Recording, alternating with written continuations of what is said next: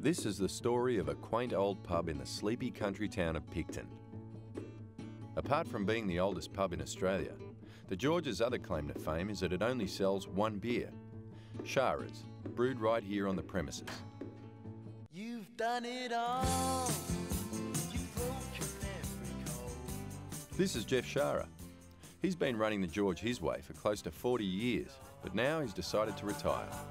I'm going to eat well and drink well and possibly die soon. So he put his pub on the market for $4.3 million. And look what you get for your money. A pub with 2 bars, fine dining facilities, all the mod cons, a big barn, and all the makings of Australia's next microbrewing empire. So along come these two 22-year-old knights in shining Armani with $4.3 million of their mum and dad's money. Right. But this isn't going to be a walk in the park for Luke and Dave. Because a lot of changes are going to have to be made. Fuck me dead. I got the first 2 fine this morning. Just walk away on time. Fuck. But when the going gets tough, they can rely on the support of their parents.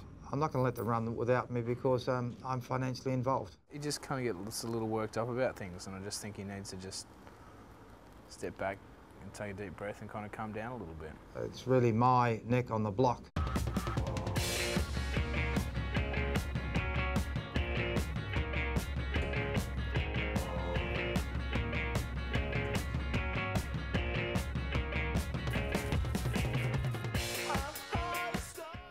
Join the Lifestyle Channel as we follow 2 entrepreneurial wannabes on the ultimate pub crawl.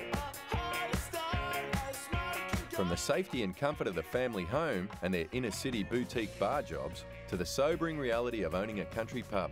The beer's shit. I wouldn't feed me dog half the shit they serve up.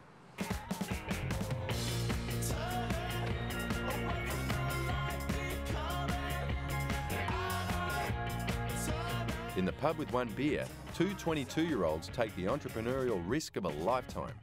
Is this the worst decision that Luke and Dave have ever made? Or is this the birth of Australia's next generation of brewing empires? I suppose that only time will tell. Cheers, boys. Cheers, mate.